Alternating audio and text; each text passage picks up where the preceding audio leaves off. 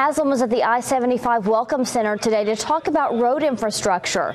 Today, he expressed the need to fund the nearly 1,000 backlogged or new road projects across the state.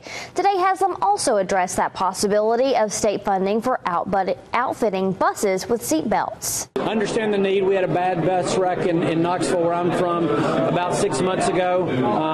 I think I'm willing to be a part of. Let's look and see what's involved in doing that. What's the cost and who's going to pay it? Thank you.